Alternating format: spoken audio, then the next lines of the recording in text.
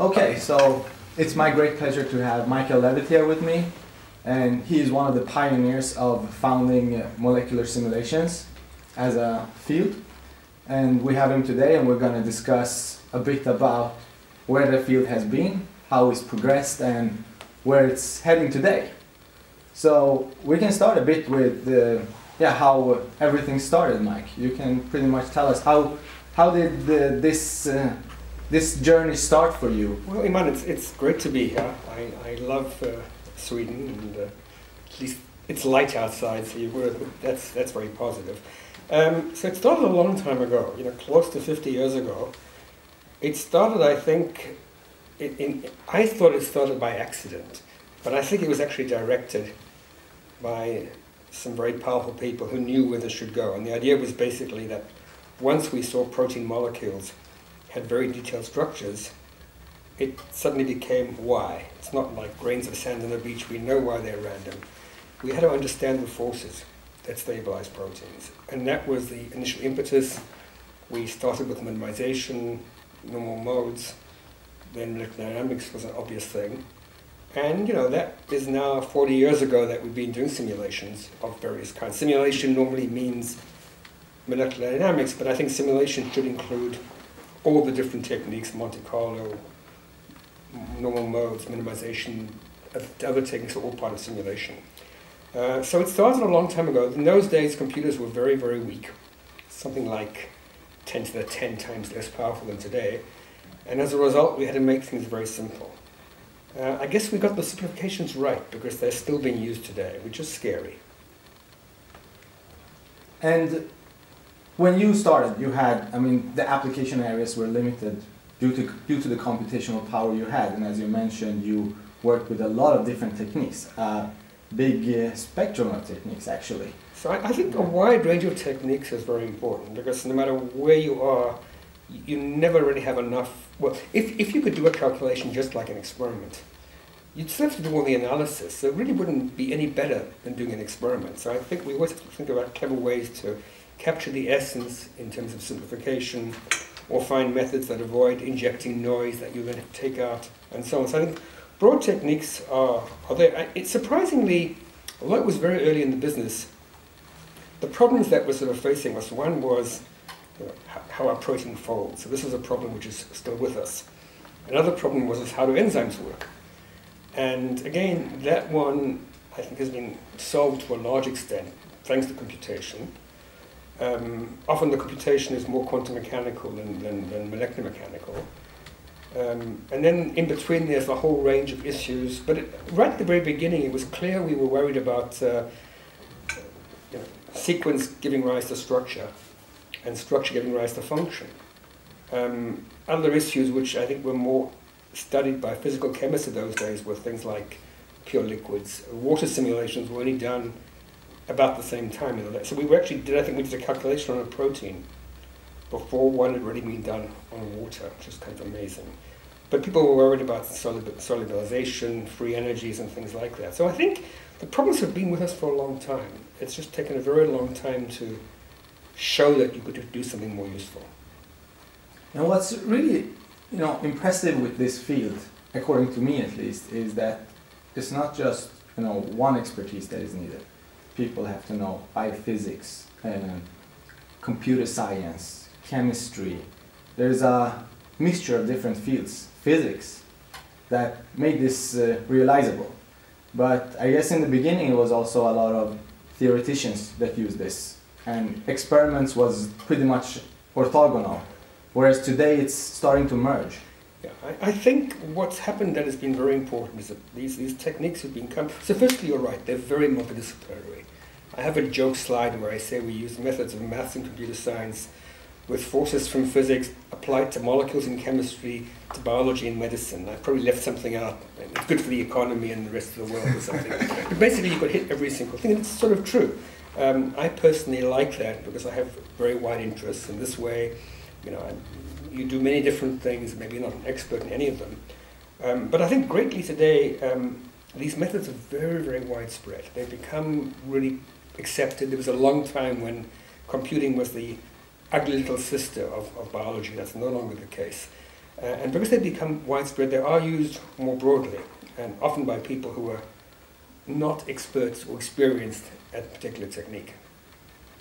Yeah, so I mean, in life science, it's probably gradually becoming more biologist, or I mean, the application expert that is starting to look at this, because they know the biological system, they have the questions, and they want to apply it with one of these techniques. And in your perspective, what are the biggest achievements so far, and what do you see? Well, I think just to relate to that first point, I think that if you think about a particular problem, for example, now we're trying to work on the ribosome. So doing calculations on the ribosome is hard, but it's trivial compared to reading literature on the ribosome, which is incredibly hard. There are probably 100,000 papers. People who have been doing this for all their lives really know it. So what one really needs to do is either team up with what I call a domain expert, somebody who's doing experimentals, or else have the experimentalist do the calculation. And the calculations don't really care what atoms they're working on. They don't care what system they're working on. So the programs are much less domain specific than the experimental knowledge is. But I think it's definitely clear that any of these problems need to be linked to experimentalists who have a lot of experience in knowing where the hard questions are. I also think for the computer person it's a lot of fun to have this interaction. So again, I was lucky that all my life I was never in a purely theoretical department. I was always in the departments of people solving problems, and therefore someone would say, is DNA stiff or flexible? It's a hard thing to measure, but a calculation maybe can be useful. So I think that is very, very important to have this interaction. Now, I think today what has happened is that more and more, as the programs become more widespread, easier to use, more and more the actual biologist is taking the program and using it. And that I think is also very, very good. Yeah, that's very, very, I mean, good for the field of molecular simulations, you could say, because it's no longer a niche area. It's starting to spread and more people are trying to use it. But as the complexity of the problems increase, you need more types of different experts, and also you need more computational power. And there are a lot of different initiatives that try to make these applications accessible, and share the knowledge, make sure that people can use them for applications of a relevant problem scope, and so forth. And these are probably being done in each and every continent. What do you think their role is? Well, I think the applications, I would say the applications are increasingly bug-free. In other words, not only that, they probably also check the data, so it's harder to do really stupid things, one would hope, without knowing about it. So a lot of the expertise was needed to sort of navigate through buggy codes. I'm pretty sure that all the codes are now pretty much bug-free. The parameter sets, if there's a missing parameter, most programs will say missing parameter and not use the wrong parameter, stuff like this. I think this has been very, very important. Computers are such that you can now run quite large, significant calculations. I think the hard part is when you want to do calculations that are sort of off the beaten path, and I still believe that there's lots of different ways of doing these calculations. It's not simply a question of starting with a crystal structure and running it for a certain amount of computer time and then analyzing the results. There are other things you can do. Those things require more expertise. So I think there's definitely still room for, certainly on the harder problems, for a collaboration between a computer person or a simulationist and an experimentalist. In other cases, I think experimentalists can actually do very variable calculations themselves. And one thing that's interesting about experiments, especially in biology, and one of the really big achievements of the field, is that they're very, very good at worrying about controls and statistics. Because if you want to ask whether a certain cell line is toxic or not, you've got to be very, very careful. So biologists, by their nature, are really good at looking at very messy systems. And sometimes these computer systems are very, very messy. So a good experiment would say, okay, you got this calculation, now let's see what happens if. And they will do a control. And that can be very, very helpful. I know this is something which should have been very obvious, but it was only sort of in my mid-career when we were doing a certain test on seeing if we could fold proteins, and the results looked interesting. But it was hard to tell whether they were significant. And then I think my student at the time had the idea, let's just randomize the sequence. And as soon as we randomized the sequence, all the signal went away, and we were thrilled. But I mean, we never thought it was necessary, because we knew it was there. But still, when we saw that the signal did depend on having the correct sequence, we were very excited. So these kinds of tests are very, very important, and I think experimental biologists are really, really good at doing this. So I think one area that we can learn from them is how you do clean experiments on very messy systems. Yeah, and as you mentioned, you often try to do things off the beaten path. And in science, you pretty much, that's more the rule, that you try to do something that is off the beaten path. And start, want to address larger problem areas that nobody still explored. I think it's a personality issue. I think, if you look at people, there are people who walk on the beaten path and people who like to walk off the beaten path. I think it's just my personality. I don't know whether it's a good thing or a bad thing. I know that earlier on, people would say my grants are very unfocused. And off the beaten path, there's a lack of focus. I mean, I think you need both things. It's just that I'm very happy to do things where I don't know where I'm going. And being off the beaten path is by definition, there's no path. But I think equally well, there are other areas where you need both things. So I'm not saying one is better, but I think personally, I've enjoyed that breadth, and it's probably even getting wider than it used to be. It was pretty wide, so. And as you mentioned also, there is a lot of other fields, such as like experimentalists that have a wide knowledge of how to validate something or do a type of anti-thesis checking. And it's difficult, for example, if you're sitting in a theoretical department, who should you contact to get this type of stuff? You need to establish a collaboration to get this multidisciplinary. Actually, I think also it's necessary to establish trust. A typical experimentalist approached by a random theoretician would say, "Oh God, this is I don't even understand what this guy's talking about. He's talking about correlation functions and this and this and this." I grew up, and I did my PhD in an experimental lab. I was always in experimental labs. Right now at Stanford, I'm the only theoretician in a lab of 10 faculty. So at least that way they trust me. Maybe they don't trust me, but they know me. And it works both ways. I actually have the two projects I'm working on right now. One involves a collaboration on RNA polymerase with Roger Kornberg, and he knows that system backwards.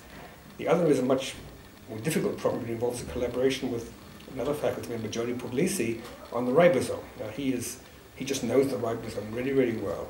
And one of the problems is when you have a very complicated simulation, how do you bring the experimentalists into it?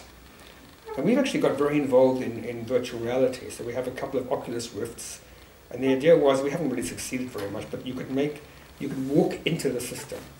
And the great thing would be is that, the domain expert next to you would say, gee, that nucleotide that's moving a lot, that's really interesting. Which one is it? And then, he'd look at it and say, oh, wow. At a meeting I went to 3 weeks ago, somebody said that's a very important thing for this function. So this is something you'd never be able to find by any kind of literature search. So you're able to sort of, but this project is, we sort of got it working, but all that virtual reality stuff is still a little bit early. It hasn't really hit prime time yet. Yeah, and I guess actually in many labs these days, they're very good at combining theory with experimental. But there are many more that probably wants to do this transition. And for example, in this building, there is a wide variety of experimentalists and theoreticians. But if you look at this at a larger scale, on a continental scale or a global scale, where you want to make these connections, I don't know if these big initiatives help. The researchers are very good at collaborating still, but is there anything that can make the push so you can make a bigger leap there? So I think there are two ways of going. A lot of the young people today, maybe not so much in biological simulation, but say in bioinformatics, are doing experiments and calculations themselves. I think that's good. I think that probably only works when the experiments, which often just involve a sequencing machine, are relatively easy. I still think that collaboration, the great thing about collaboration is that it's a meeting of two minds. if I meet somebody who's been working on, say, a membrane system all his life, his brain is just teeming with this. And I can interact with him, and that is gets really, really exciting. So I still believe, we don't want everyone to become a mixed theoretician experimentalist. We still want specialization. I think collaboration between people who have specializations that are different always leads to more than just having two people who are both doing the same things.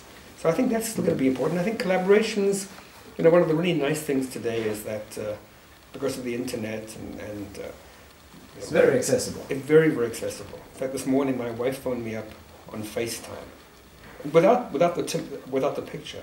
And the sound quality is better than any international call I think I've had in the last 5 years. She was eating her breakfast and said, wow, I can actually taste it.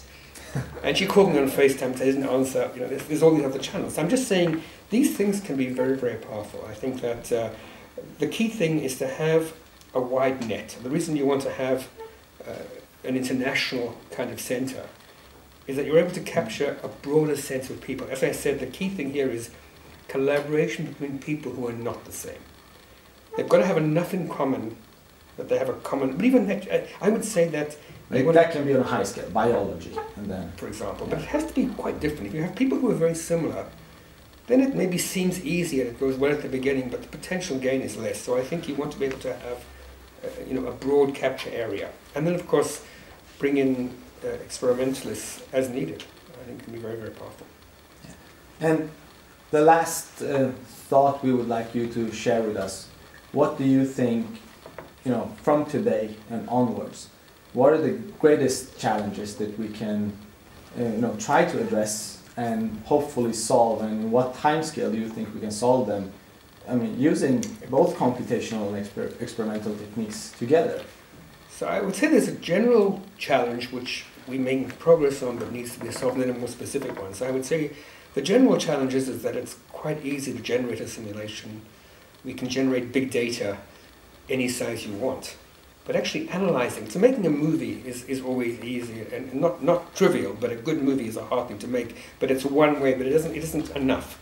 We need to find various ways of analyzing these things. As I say, virtual reality might be useful, different ways of analyzing numerically, different projections of the space, etc.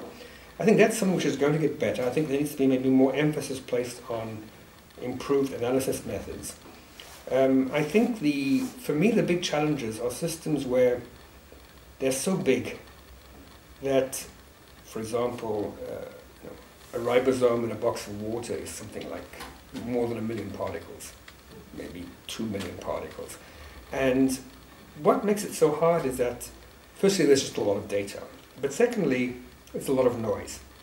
So you need to understand how you reduce degrees of freedom. And I think one of the big challenges in any mechanistic study, we don't want to find motion. We want to find functionally important motion. And most biologists think in terms of a reaction coordinate, go from product, reacting to product, and it's one-dimensional. So one dimensions might be too simple.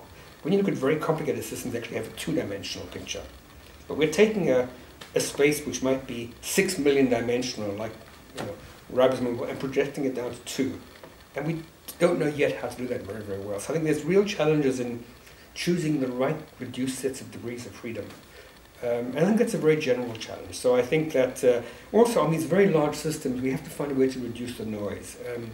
You can't run a full ribosome simulation for enough computer time to get rid of all the noise. So we have to try and do the calculation in ways that don't generate the noise in the first case. And these are techniques which I don't know we have the answer for.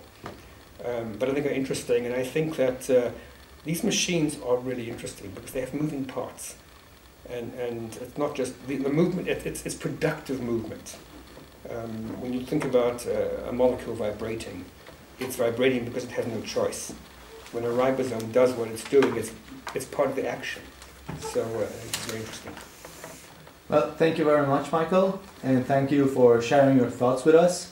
And we hope you have a great continued stay here in Sweden. Thank you very much, Joman. It was really nice talking to you. Thank you.